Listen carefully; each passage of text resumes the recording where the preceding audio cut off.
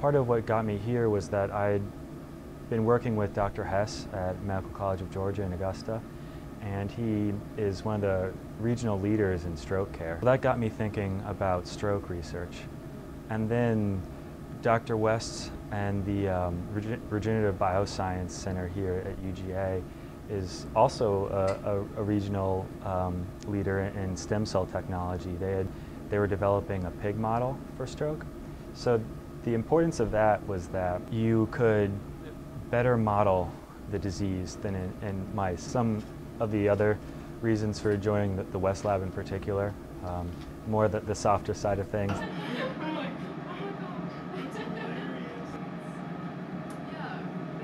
A lot of times it's nice to come to a place where you enjoy working.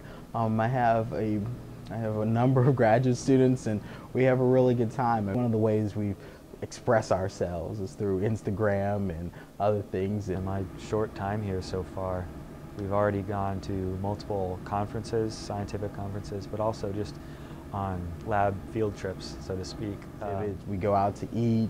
There's a lot of fun in the lab, and so I think our lab is very focused on developing therapies, but it's such a close, it's a group of people that work together a lot, long hours, that sort of thing. You become more family than just colleagues. So.